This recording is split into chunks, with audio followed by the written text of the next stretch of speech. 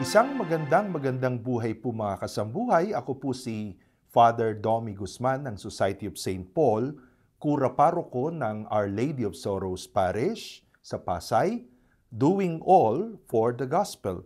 At sa ngalan po ng aking mga kasamahang pari, brothers, mga junior professed members at seminarista ng Society of St. Paul dito po sa Pilipinas at Macau, at gayon din po sa ngalan ng mga pari ng Archdiocese of Manila at ng TV Maria, kayo po'y aming tinitipan na makiisa, makimisa ngayon pong ika-11, 19th of January 2020. Ito po ang ikatlong linggo ng Enero at ikalawang linggo dapat ng ordinary time ng simbahan.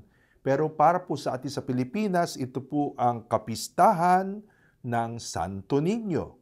Binabati po natin ang ating mga regular na mga kasambuhay, yung pong mga may sakit, lalo-lalo na po yung mga cancer patients na kasama natin sa kanilang pinagdadaanan, no?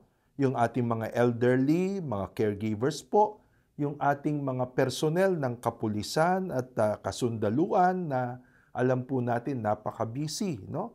Lalo-lalo na po yung mga siyempre naka-assign sa area po na nasalanta ng Taal Volcano.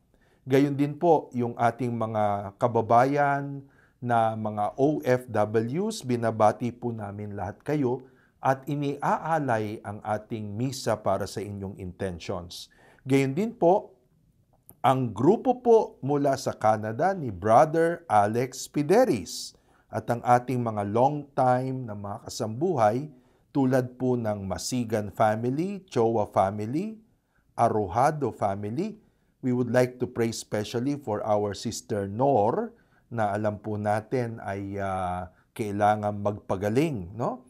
Si George at Noemi Villaruz, si Didith at Joey Jacob, Mariel Diaz, ang kusina ni Kambal, ni Delio at ni Irma San Miguel, si Corazon Ochoa at Rosita Cauyan, dyan po sa Discovery Bay sa Hong Kong, si Alma Gonzales, si Catherine Pablos, si Chona, at gayon din po ang ating mga long time na mga love offerers na sina Romel Salvador, Gemma Candela, May Asuncion Recio, Rachel Esteban at Leilani Palladio Himotea. Adin din pong binabati at ipinapanalangin ang mga kaibigan natin na nakilala natin sa ating Holy Land pilgrimages. Una na po riyan ang Spell Group noong March 2019, ang Journeys of Faith Holy Land Group ng 2018 na pinangungunahan po ng mga kaibigan nating pari mula sa Recoletos, si Father Randy, Father Charlie, Father Joab, si Father Joy, dyan po sa Taiwan, isa pong Merinol missionary. Gayon din po ang grupo ni na Doktora Cora Cabral, Geraldine Lee, si Grace. No, I'd like to especially thank Cora, Doktora Cora and Attorney Grace for coming to the installation dyan po sa Pasay. Si Mary Joyce Brillo, Jimmy Olaso, Attorney Jane San Benaventura, Niño Molina, Willie at Arlina Onglao, na may-ari po ng Journeys of Faith. Si Marites, no, sa Journeys of Faith. Si Anton at si Juliet, no, ito po ay mag-auntie. Yan, no? Si Mr. and Mrs. Benji Datok, ang grupo po ni Chrissy Highland, Rosalie C., Rosebel D. at William D. Gayon din po ang mag-iinang Danny, Kathleen at Tal Tantuico. Si Sylvette, si Iris at Val Rivero at si Grace Polido Tan, thank you for coming sa installation. And si Attorney Nonoy Tan. We would like also to greet yung grupo po ng Recto at mga kaibigan po nila, kasama naman po natin sa pilgrimage ng March 2019, ang grupo ng Workers of Christ ng 2019 na pinangunahan po ni Jen Castillo sa pilgrimage.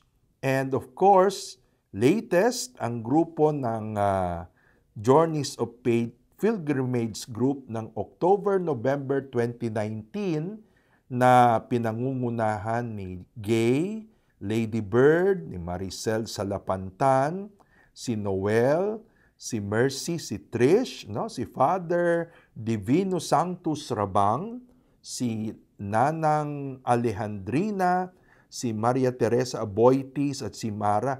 Thank you for hosting the reunion, ha?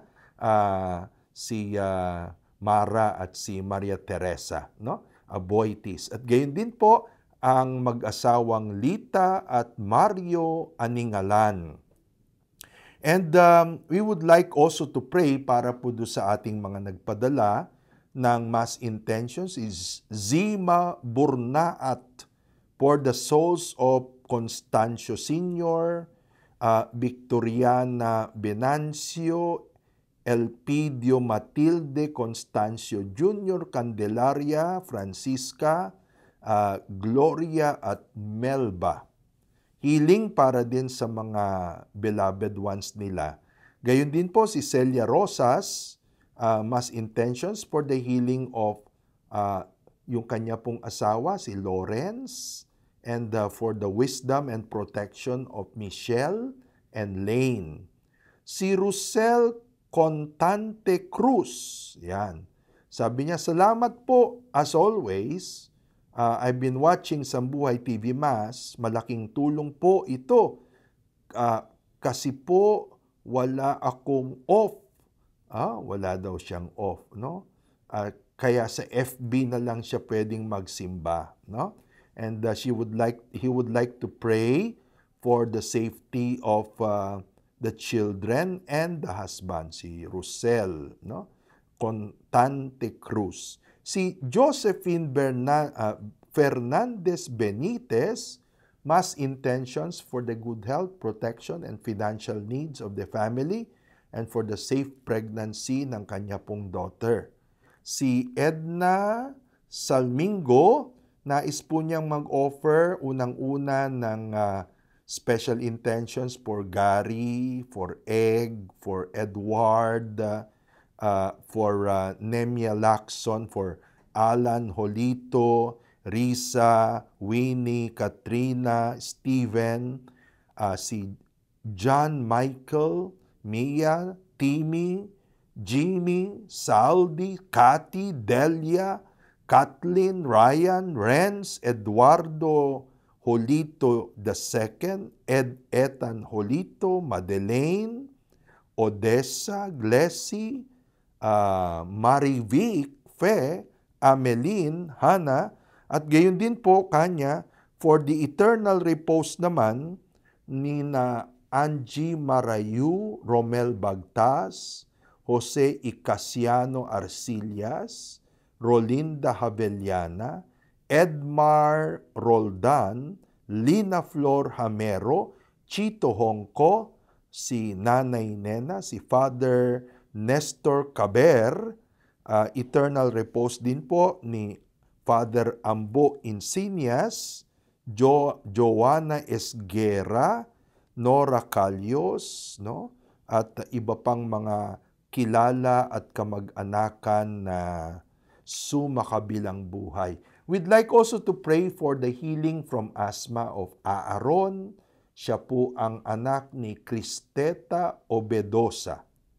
And para po kay Pilar Chicolato, for the eternal repose of Hector, Florentino, Mirna, Raul, Father Nene Sinoy, Salvacion Pasencio, and all the souls in purgatory. Yan. So, yan pong ilan sa ating mga tinanggap na mga mass intentions. Marami pa po yan. We'd like also to pray for the intentions of Dr. Rico Martin and Axel Gerochi and Dr. Hazel Jade Tan dyan po sa Gerochi Dental and Implant Center sa Jupiter, Makati. Gaya po ng ating in-announce, ang linggong ito, ikatlong linggo ng Enero, ay pinahintulutan po ng Batikano na maging kapistahan ng Senyor Santo Niño, Pit Senyor. Kaya po ang ating mga readings sa misa natin sa linggong ito, sa liturhiya ng Pilipinas, ay kakaiba sapagkat ang mga pagbasa po ay sadyang pinili upang iugnay sa debosyon ng Santo Niño. Unang-una po, maririnig po natin sa first reading, Isaiah chapter 9, 1 to 6. Sabi doon, "The people who walk in darkness have light shone on them." Alam nyo, ito po siyempre may kakaibang meaning sa propeta Isaias, pero sa konteksto ng pagdiriwang ng kapistahan ng Santo Niño, ang first reading po natin ay nagpapaalala sa atin, bakit nga ba napaka-espesyal ang debosyon sa Senyor Santo Niño? Sapagkat ito po ay kaugnay ng pagdating ng liwanag ng tunay na pananampalatayang Kristiyano sa atin, sa Pilipinas, no? Yung mga Pilipino, mga ninuno po natin nung araw ay mga pagano, animist, kung tawagin nila sa wikang Ingles, sumasamba sa mga espiritu ng kalikasan, animist. Pero sa pamagitan po ng pagdating ng Kristyanismo, ay dumating sa atin ang tunay na liwanag. The people who walk in darkness, light has shone. At alam niyo po, ang isa sa mga debosyon na iniwan dito ng mga pari, yung matapos yung unang pagbibinyag Kristiyano sa Cebu, ay itong kapistahan at debosyon ng Senyor Santo Niño. No? And then, sa responsorial psalm, maririnig po natin, "The Lord is King, let the many isles be glad." And ito naman po ay connected, paano ba natin pinagdiriwang ang kapistahan ng Senyor Santo Niño? Hindi po ba blended yan sa kultura ng selebrasyon? Alam niyo naman ang Pilipino, mahilig mag-celebrate, bawat isla may kanya-kanyang selebrasyon. Sinulog sa Cebu, ati-atihan sa Negros, etc.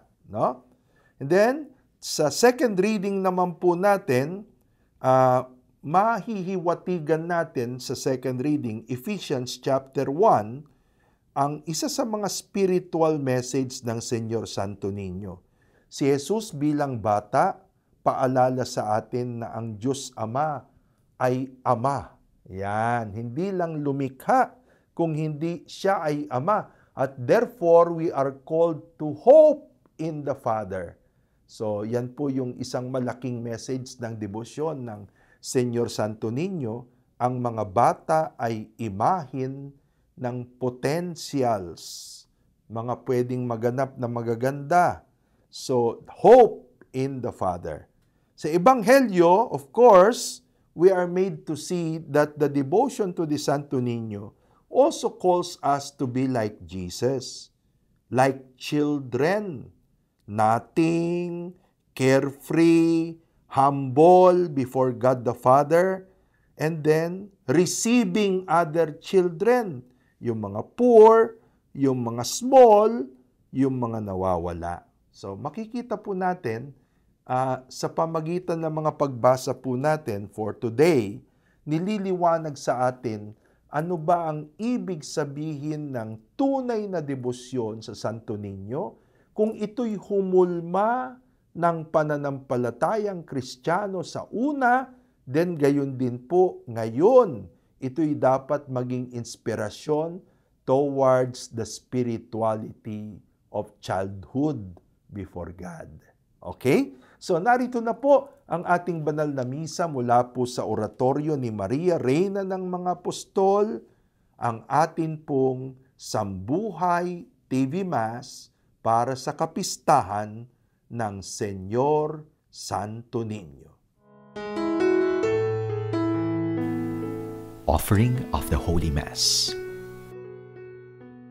Accept, Most Holy Trinity, this sacrifice fulfilled at one time by the Divine Word and now renewed on this altar through the hands of your priest, I unite myself to the intentions of Jesus Christ, priest and victim, that I may be entirely offered for your glory and for the salvation of all people.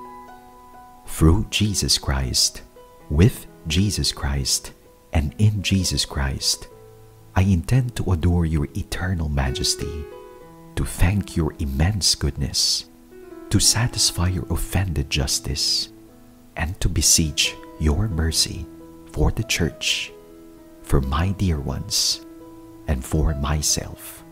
Amen.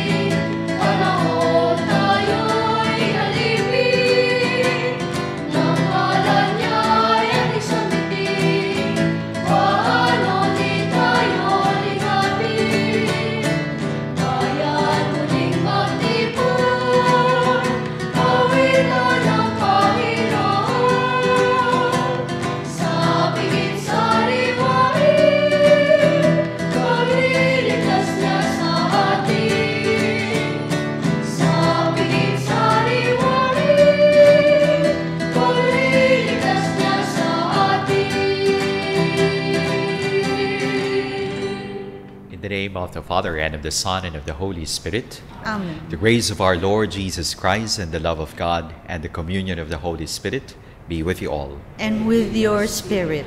The feast of the Santo Niño brings to our attention the mystery of Jesus' childhood. The devotion instills in us the virtues of simplicity, obedience, and trust in God. At the same time, it calls for mature discipleship and loving service to all.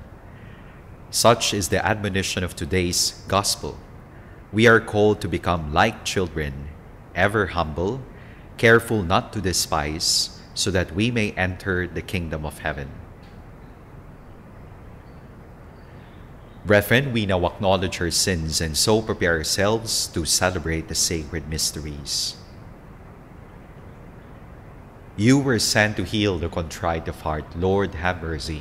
Lord, have mercy. You came to call sinners. Christ, have mercy. Christ, have mercy. You are seated at the right hand of the Father to intercede for us. Lord, have mercy. Lord, have mercy. May Almighty God have mercy on us, forgive us our sins, and bring us to everlasting life.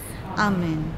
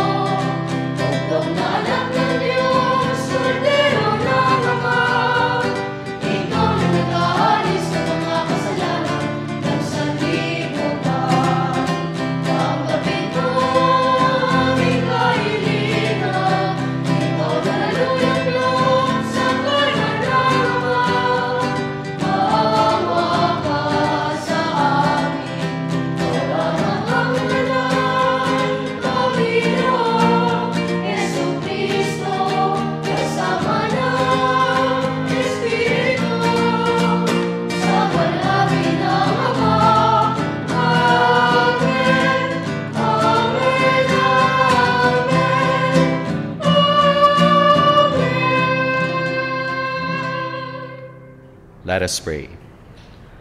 Almighty God, your only Son, begotten from all ages, humbled himself as a child, in Nazareth and became subject to Mary and Joseph.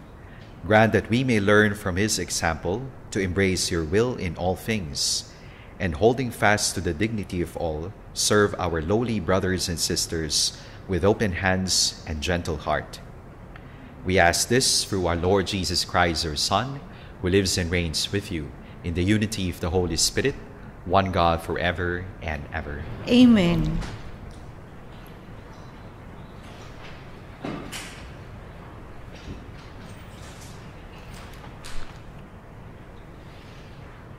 A reading from the book of the prophet Isaiah.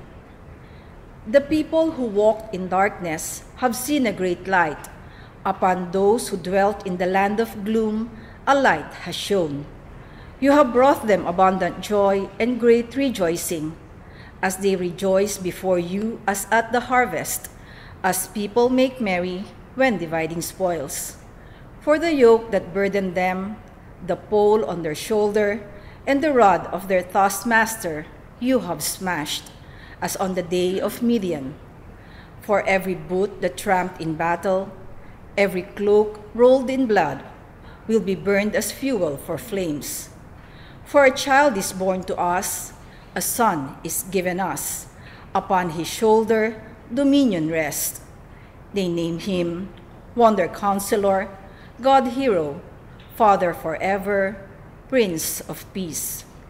His dominion is vast and forever peaceful, from David's throne and over his kingdom, which he confirms and sustains by judgment and justice, both now and forever. The zeal of the Lord of hosts will do this. The word of the Lord. Thanks be to God. The Lord is King, let the many isles be glad. The Lord is King, let the many isles be glad. Sing to the Lord a new song, for he has done wondrous deeds. His right hand has won victory for him, his holy arm. The Lord is King, let the many isles be glad. The Lord has made his salvation known. In the sight of the nations, he has revealed his justice. He has remembered his kindness and his faithfulness toward the house of Israel. The Lord is King, let the many isles be glad. All the ends of the earth have seen the salvation by our God. Sing joyfully to the Lord, all you lands. Break into song, sing praise. The Lord is King, let the many isles be glad. Sing praise to the Lord with a harp, and with a harp and melodious song. With trumpets and the sound of the horn, sing joyfully before the King, the Lord. The Lord is King, let the many isles be glad.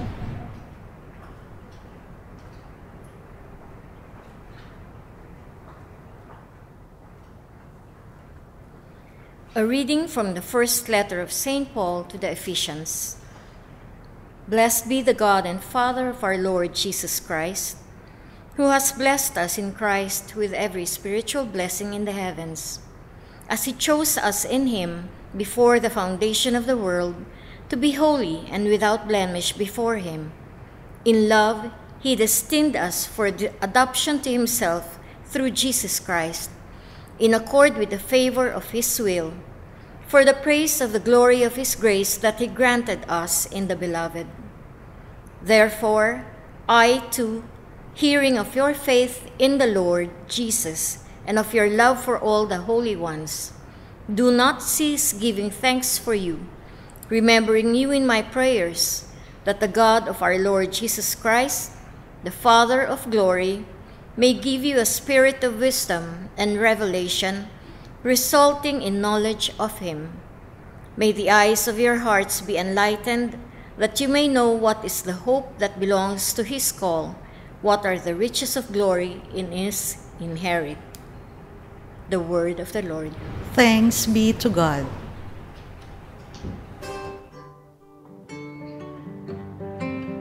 Hallelujah,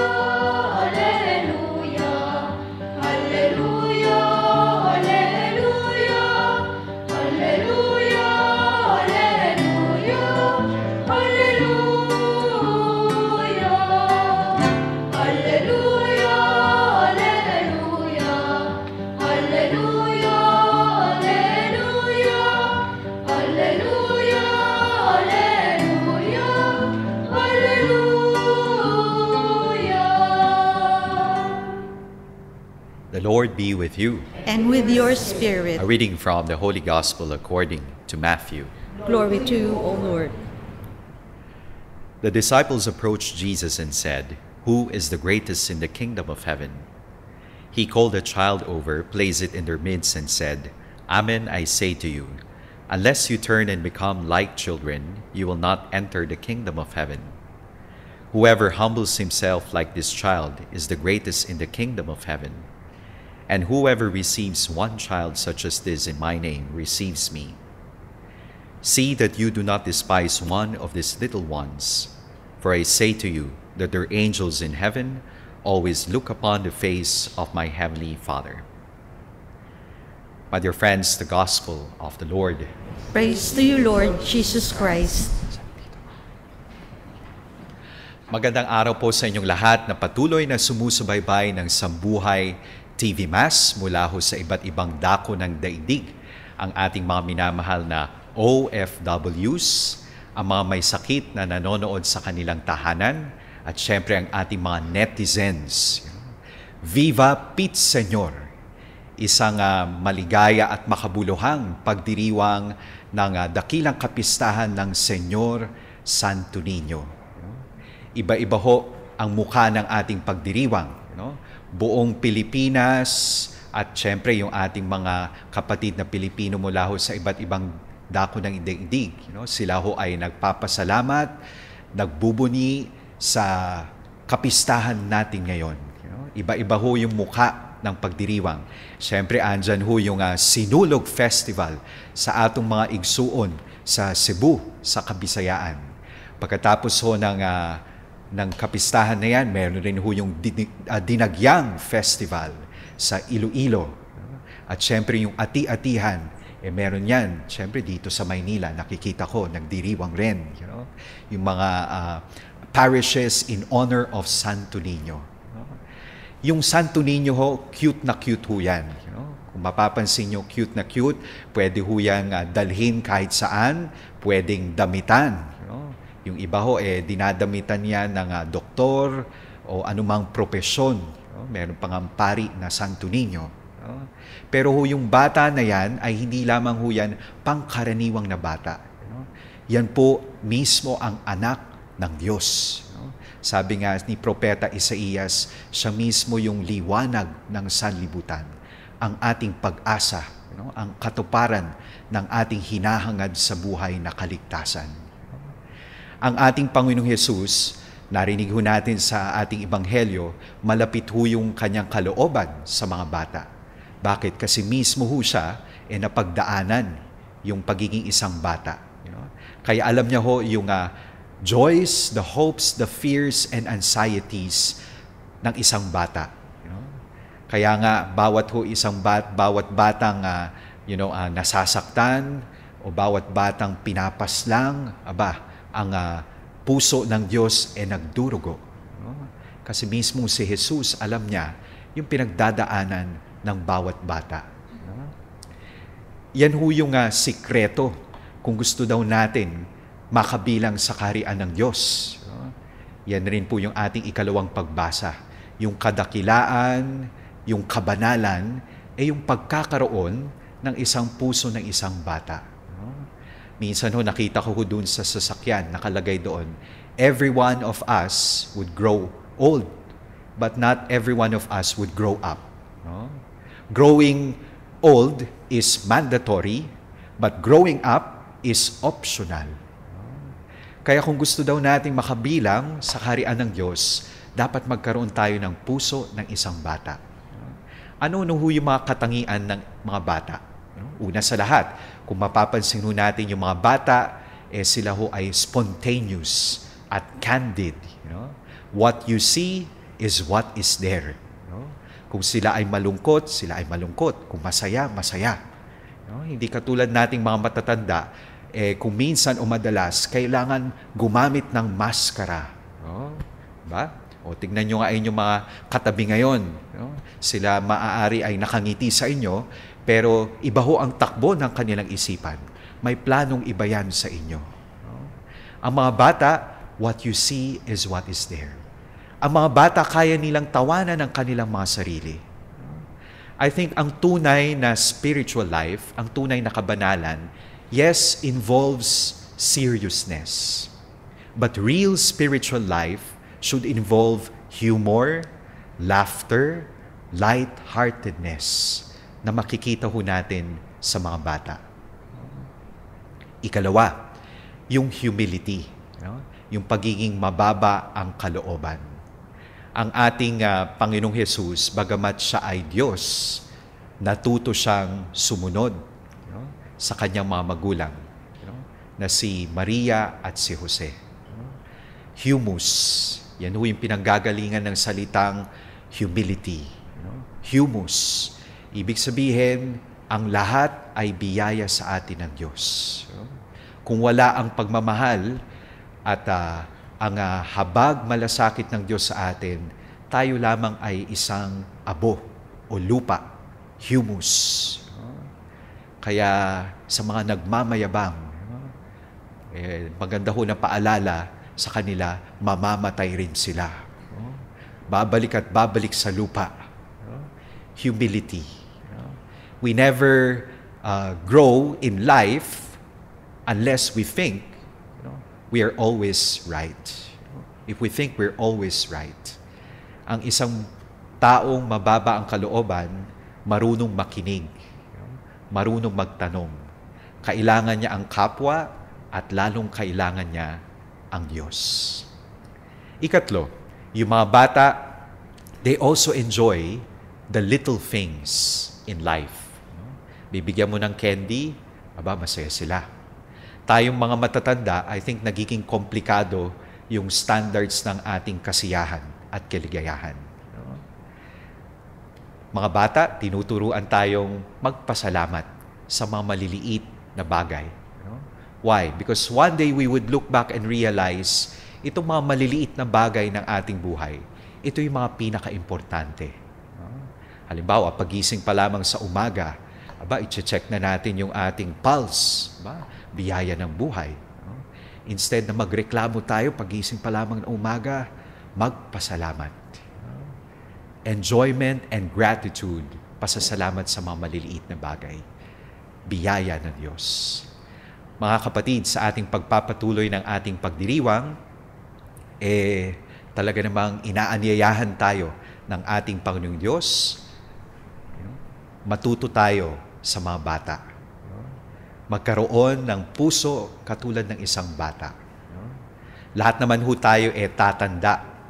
We would grow old, we would advance in age, pero nananatili ang katotohanan that we remain children of the Father. Tayo ay mga anak ng Diyos. Amen.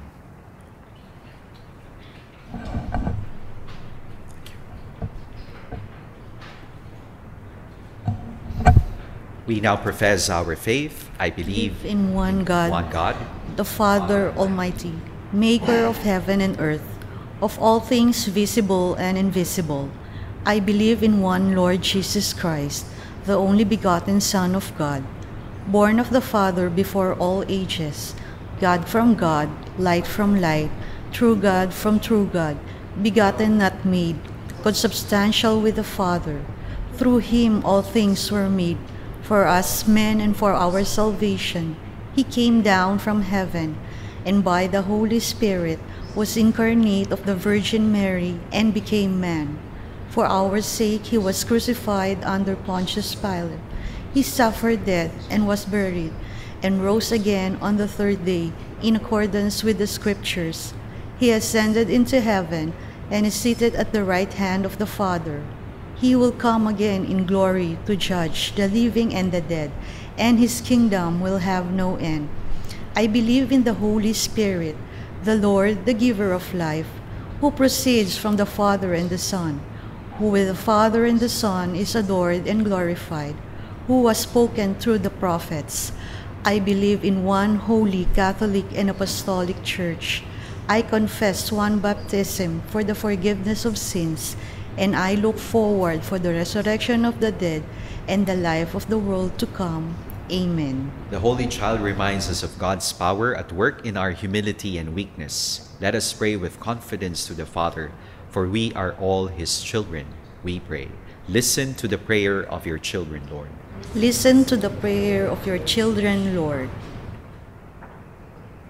That the Pope, bishops, priests, and religious may always aspire for the gospel values of love, humility, and service, rather than power and influence, we pray. Listen to the prayer of your children, Lord. That our civil and political leaders may become fully convinced that true greatness is attained through service and care, especially of the weak and those who have less in life, we pray. Listen to the prayer of your children, Lord. That the poor and the marginalized in our society may derive strength from the conviction that they have a special place in Jesus' heart, we pray. Listen to the prayer of your children, Lord. That caring adults and committed organizations may attend to the needs of children of broken homes and those who suffer because of irresponsible parents, we pray. Listen to the prayer of your children, Lord. That our devotion to the Santo Niño may help us grow in wisdom and grace before God, keep the spirit of a child, and live with our brothers and sisters in openness, freedom, and friendship, we pray. Listen to the prayer of your children, Lord.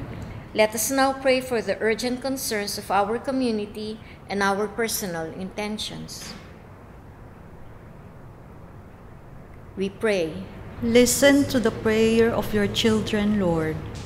All these prayers and petitions we ask for Christ our Lord. Amen.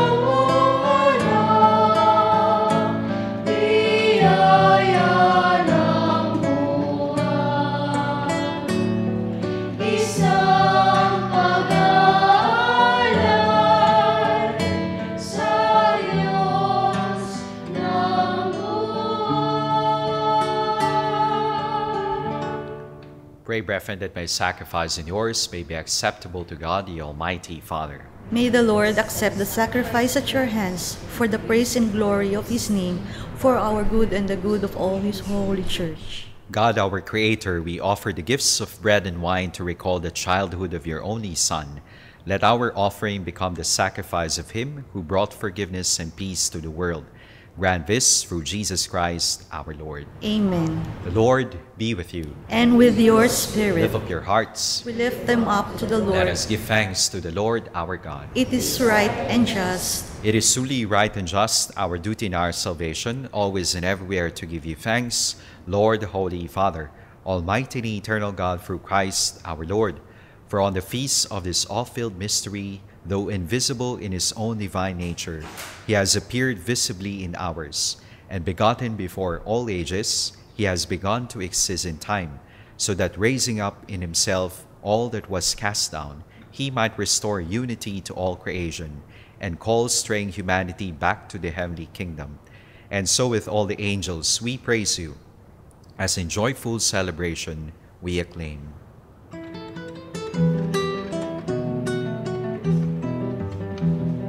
Santo, Santo,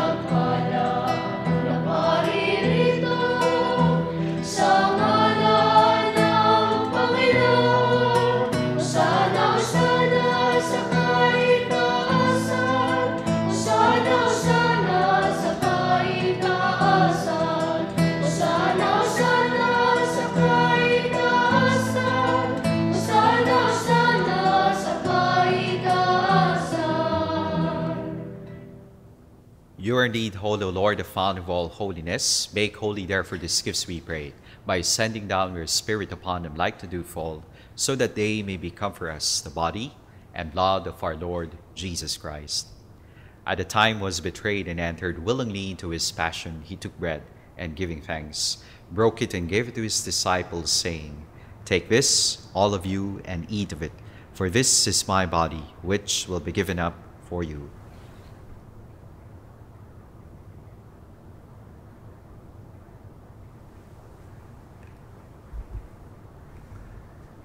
In a similar way, when supper was ended, he took the chalice, and once more giving thanks, he gave it to his disciples, saying, Take this, all of you, and drink from it, for this is a chalice of my blood, the blood of the new and eternal covenant, which will be poured out for you and for many for the forgiveness of sins.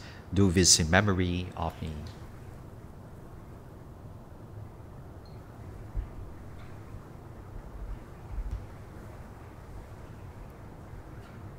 The mystery of faith.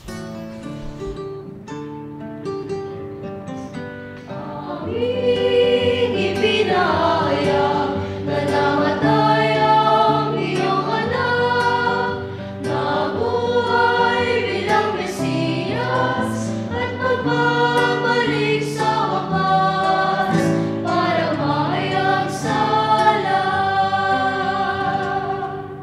Therefore, as we celebrate the memorial of his death and resurrection, we offer you, Lord, the bread of life and the chalice of salvation, giving thanks that you have held us worthy to be in your presence and minister to you. Humbly we pray that, partaking of the body and blood of Christ, we may be gathered into one by the Holy Spirit. Remember, Lord, your church spread throughout the world, and bring her to the fullness of charity, together with Francis our Pope, and Luis Antonio our Bishop, and all the clergy. Remember also our brothers and sisters who have fallen asleep in the hope of the resurrection, and all who have died in your mercy. Welcome them into the light of your face. Have mercy on us all, we pray, that with the Blessed Virgin Mary, Mother of God, with Blessed Joseph, her spouse, with the blessed apostles and all the saints who will please you throughout the ages, we may merit to be co-heirs to eternal life, and may praise and glorify you for your Son, Jesus Christ. Through him, and with him, and in him, O God, Almighty Father, in the unity of the Holy Spirit, all glory and honor is yours forever and ever. Amen, amen, amen, amen, amen, amen, amen.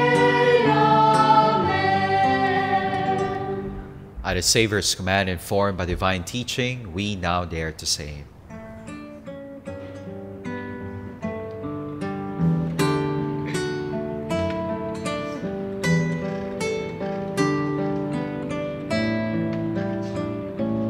Ama namin, sumasalangit ka, sambahin ang ngalan mo. Mapasa amin ang kaharian mo, sundin ang loob mo. Dito sa lupa para lang sa langit, bigyan mo po kami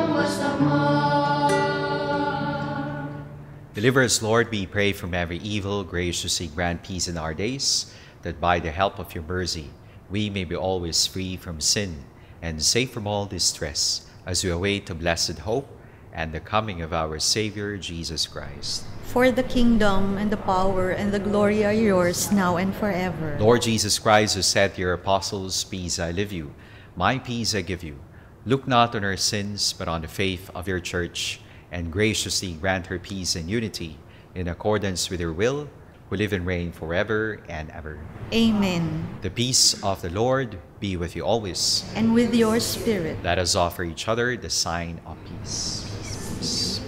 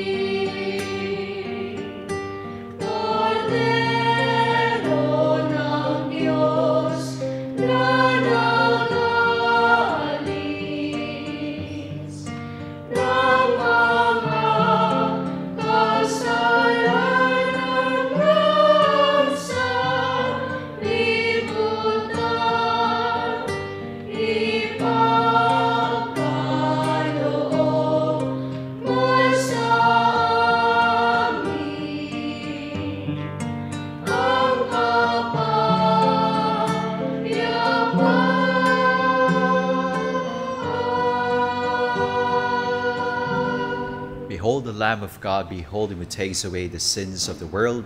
Blessed are those called to the supper of the Lamb. Lord, I am not worthy that you should enter under my roof, but only say the word, and my soul shall be healed.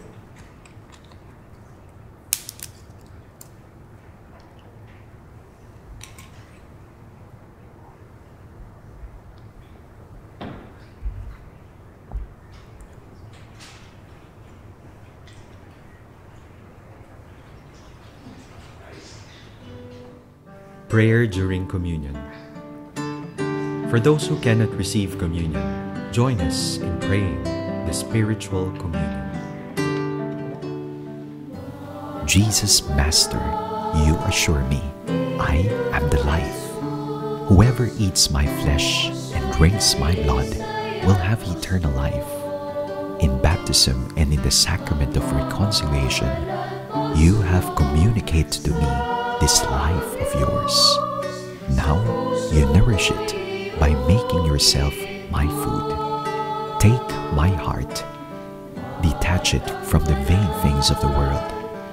With all my heart, I love you above all things, because you are infinite good and eternal happiness.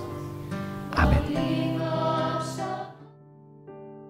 Prayer of Overseas Workers. Saint Michael the Archangel, I'm about to leave my family, and the physical and emotional distance affect me. The physical distance means I will be living in a totally different culture where everything will be new. The emotional distance implies that no longer will I be able to embrace my loved ones when I want to. You have done special mission for God, and you did it confidently, trusting that everything will be all right, because our Creator has everything in His hands. share with me the same faith. Make this travel a part of my mission here on earth. I have to leave for the good of my family and loved ones. I have to leave to do God's will. While I am away from them, protect them from dangers. Let them feel my presence through my letters and calls. Make us a strong family, even though we are far from one another.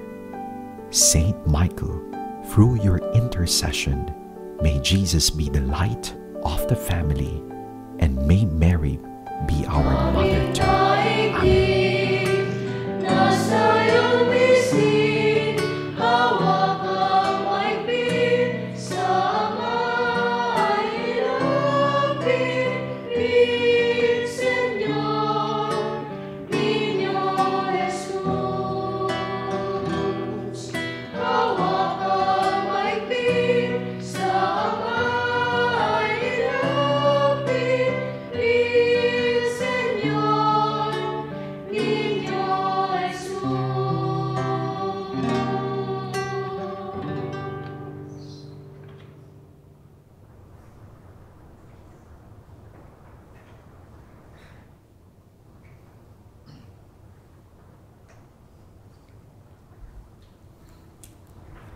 Let us pray.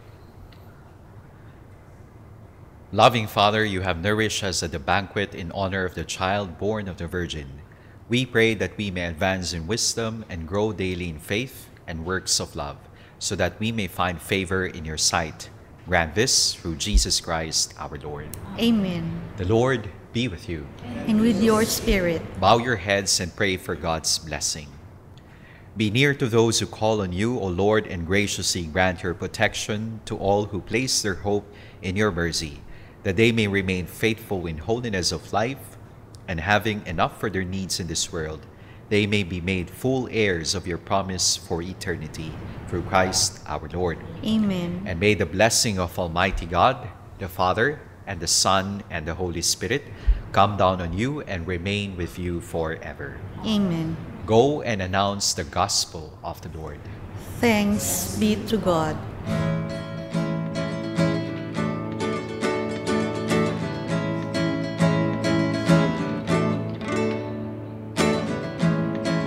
Panginoon, lumina ng kalangitan at lupa.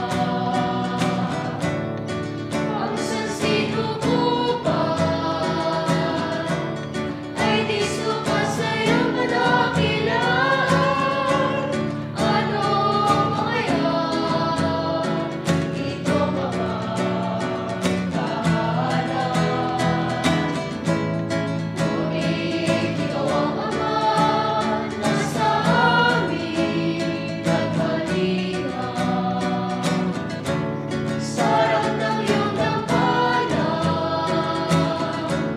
kaya sa samo ng banal, magdalawang ka. Kung malawot ka poon sa kaaralan sa iyong kalwalhatian, puspusin mo ng biyaya ang dumudulog sa iyong dampanan.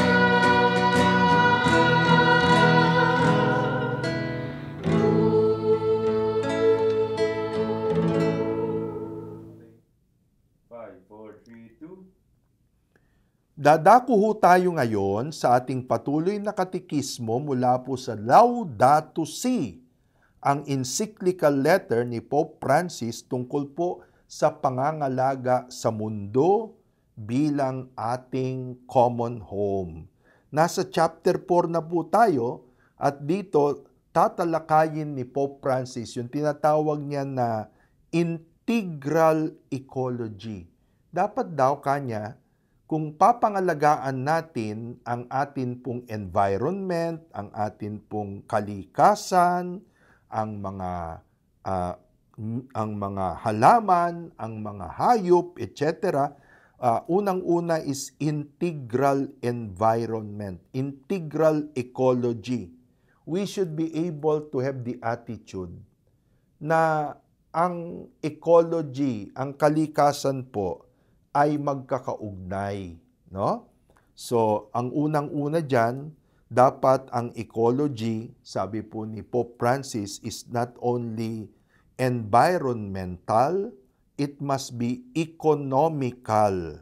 Ayan, no? So, ibig lang po sabihin, lahat ng usapin tungkol sa pangangalaga ng kalikasan ay dapat tignan natin sa perspektibo ng lahat ng bagay. Comprehensive, kumbaga, no? So, kaya nga ang tawag po ngayon hindi na ecology, no? Marami po sa mga tumatalakay sa usapin ng kalikasan, ang tawag po nila dito ay ecosystem. Ayan. Ecosystem. Kung pangangalagaan natin ang mundo bilang atin pong common home, dapat tignan natin ano ang kaugnayan niyan sa dispersal ng carbon dioxide. Ano ang kaugnayan niyan sa pag-aayos natin ng ating mga waste, yung mga basura. Ano ang kaugnayan niyan sa atin pong pag-purify ng tubig at gayon din po sa atin pong pag-control ng mga sakit, no? Kasi kung minsan gusto nating i-control ang sakit pero hindi natin alam yung pamamaraan ay pwede pong makadamage sa delicateness, no, ng nature. Yan, ho? So, kailangan total approach. At sabi nga po ni Pope Francis dito sa puntong ito ng environmental economic ecology, kung magiging sustainable ang programa po ng kalikasan para sa atin, we should take everything into consideration, no? Yung activity ng tao, paanong yung activity ng tao, lahat ng activity ay meron pong connection sa kalikasan. And unang-una sabi niya, ang dami nating mga laws, marami na tayong mga batas tungkol sa pangangalaga ng kalikasan. What is important, sabi po ni Pope Francis, is how do you properly make effective itong mga batas na ito, kasunduan na ito tungkol sa atin pong pangangalaga sa kalikasan. It so happens na sa maraming bansa, para bang lip service lang ang nagaganap. Maglalabas po ng mga laws, maglalabas ng mga legislation, pero wala naman nagmo-monitor kung talagang may violation itong mga laws na ginawa natin.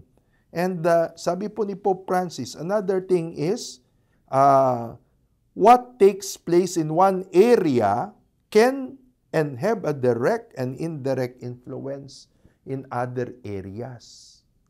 Totoo po yan, no? O halimbawa, ito na lang naganap sa atin na Taal eruption. O ang nag-erupt, volcano. Pero tignan nyo, apektado yung lawa, apektado yung mga isda sa lawa, apektado yung mga halaman sa palibot, sa Silang, sa Tagaytay, no? Sa iba pang mga lugar, no? Patay yung mga halaman kung hindi mo lininis, no? Dahil sa aspol, di ba? So, integrated lahat yan.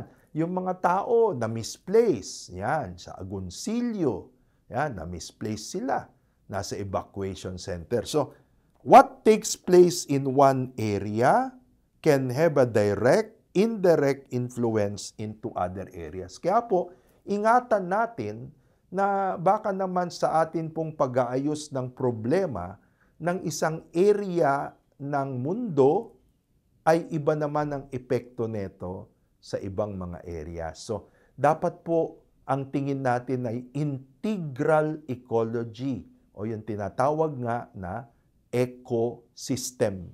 Yan, no?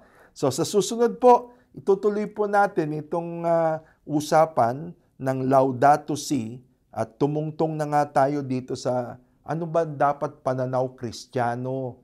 Ang sabi po ni Pope Francis una, integral. In the meantime, ay nais po nating anyayahan ng bawat isa na maging partner in mission natin, unang-una sa pamagitan po ng inyong mga love offerings na pwede nyong ipadala sa ating mga accounts na nasa atin pong screen. Again, we would like to thank yung pong mga regular na nagpapadala, and we would like to share with you our great vision na ayusin po ang kasalukuyang simbahan ng Our Lady of Sorrows para maging broadcast capable sa Sambuhay. Kaya po sana tulungan nyo kami sa panaginip na yan. Ang inyo pong mga love offerings, you can put into any of those bank accounts. Another way to promote ito pong ating apostolado, ipakilala natin. Kaya po, nasa screen natin ang talaan ng mga cable channels at ng mga computer cyberspace addresses na gamit po natin sa apostolado. Ipakilala po natin ito sa ating mga mahal sa buhay. And of course, nasa ating screen ang text number where you can share your own mass intentions. Okay? So sa ngalan po ng St. Paul Audiovisuals, pinangungunahan ni Father Resti de la Peña, ni Reverend Kiv Di Matatak, si Cleric Edward Dantis, lahat po sila doing all for the gospel, iniiwan po natin ang panalangin ni Blessed James Alberione to spend the week well. My dear and sweet Mother Mary, keep your holy hand upon me. Guard my mind, my heart, my senses, that I may never commit sin. Bless my thoughts, affections, words, and actions, that I may always please you, Jesus my God. Jesus and Mary, give me your most holy blessings. Amen.